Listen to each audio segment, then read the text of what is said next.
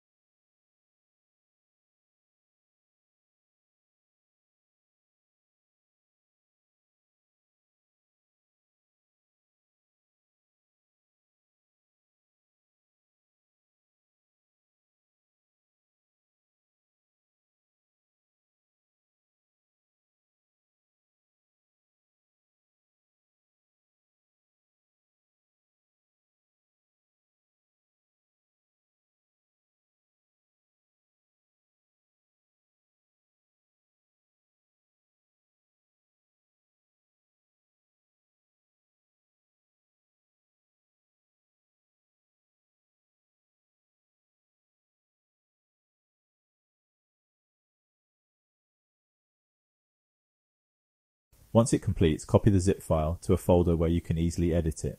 Unzip the file to its folder. Find the folder and open it, then right-click on the solution file and select Open with Visual Studio.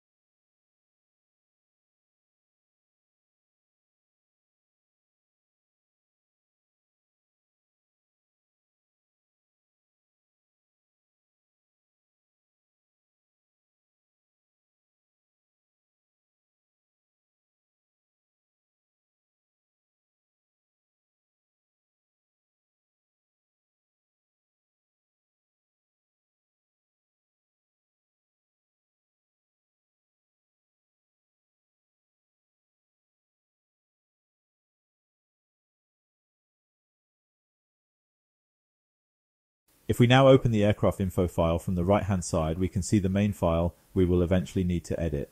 However, first we must change all the basic naming and file settings.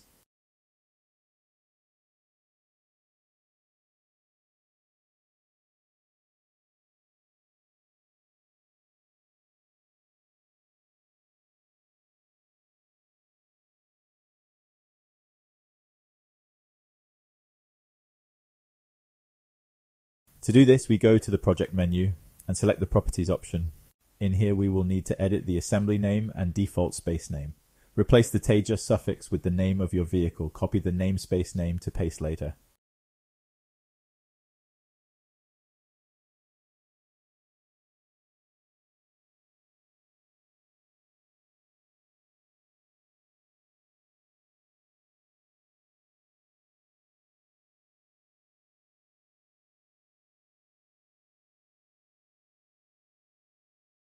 Now do a find and replace by pressing Ctrl and F, then click on the twisty here. Make sure the dialog says Entire Solution. Paste the namespace into the Replace field, then copy and paste the current namespace into the Find box. Then click the Replace All button. It should replace 7 items.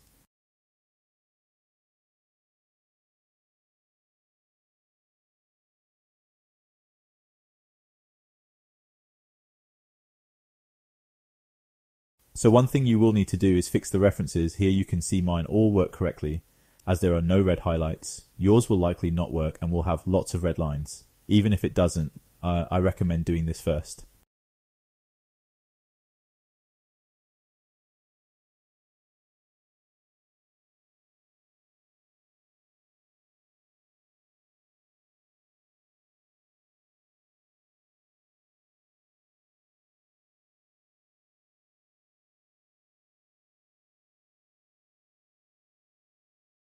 Come over to the right hand side and click on References. Select them all and delete them.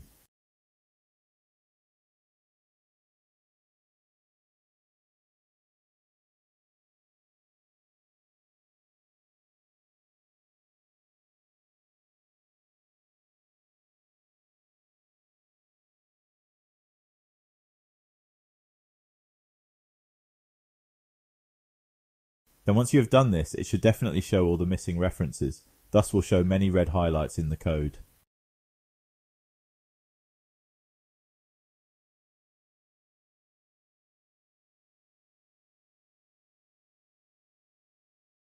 Next, right-click on References and Add References. From here, it will bring up a dialog box. Click Browse. You then need to find your VTOL VR folder and click on the Managed folder. In here, you can select all the DLL files and add them. If this doesn't work like you can see here, none get added. You may have to do them a few at a time.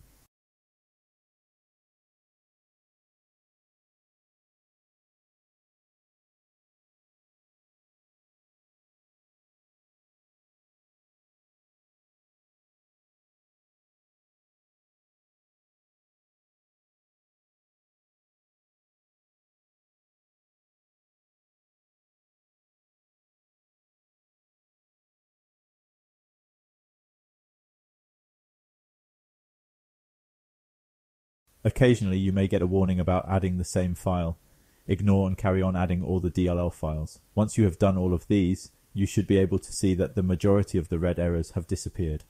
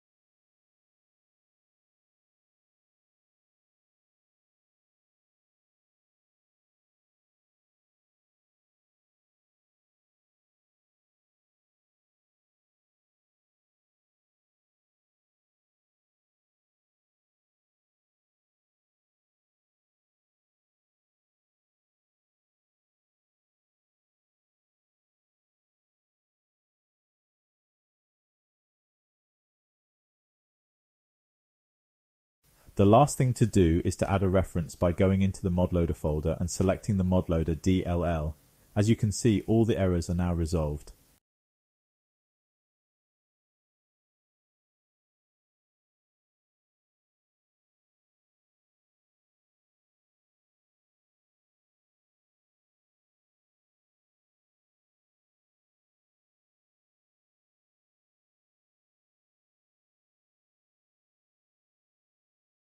If we now build the DLL, we can see it succeeds.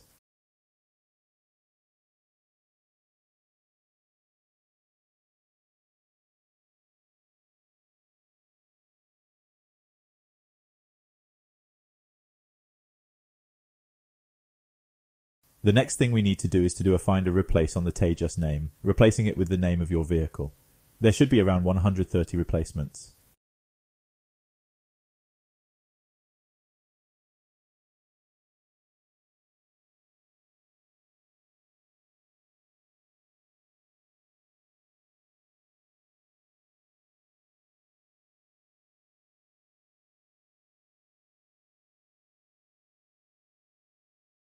Finally, we need to fix the names in the aircraft info file. The Harmony patch name should be fine if you did the name replacement.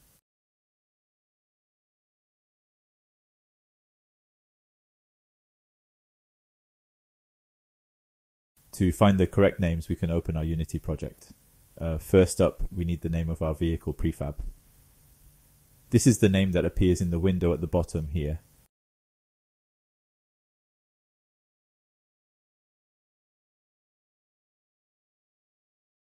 We put that into the appropriate variable here. Next, we need to give it the name of the asset bundle we created.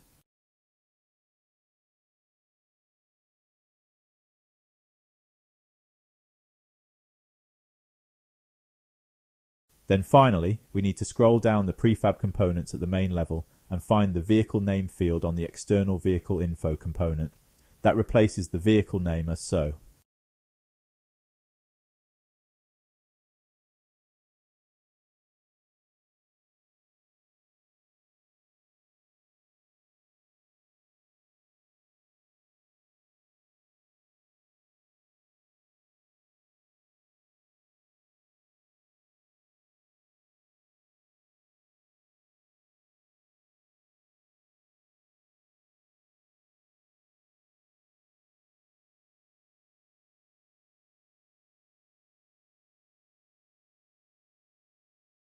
If we now click Save, then select Build and Build Solution, it should complete successfully.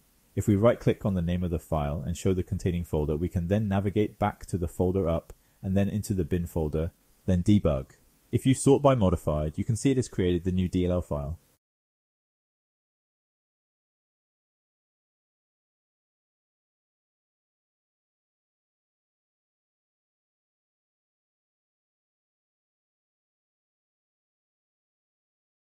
This is the file that will be used to implement the new vehicle. For now, we can leave that there, whilst we go back to do more work on our new aircraft.